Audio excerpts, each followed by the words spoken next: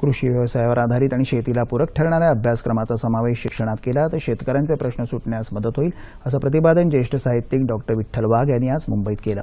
चौथ्या मराठी शेतकरी साहित्य संमेलनाचे अध्यक्ष म्हणून ते बोलत होते। वर्धा, नागपूर, गडचिरोली या भागातले शेतकरी साहित्यिक यावेळी उपस्थित होते। मुंबईतल्या रवींद्र नाट्य मंदिरात भरवण्यात आलेल्या संमेलनाला उद्घाटक म्हणून अभिनेते मकरंद नासपुरे तर प्रमुख पाहुणे म्हणून माजी आमदार सरोज काथीकर आणि रामचंद्र बापू पाटील उपस्थित होते। नकारात्मकता सोडून शेतकऱ्यांच्या समस्यांचा सकारात्मक विचार करण्याची गरज असल्याचं मत यावेळी मकरंद नासपुरे यांनी व्यक्त केलं।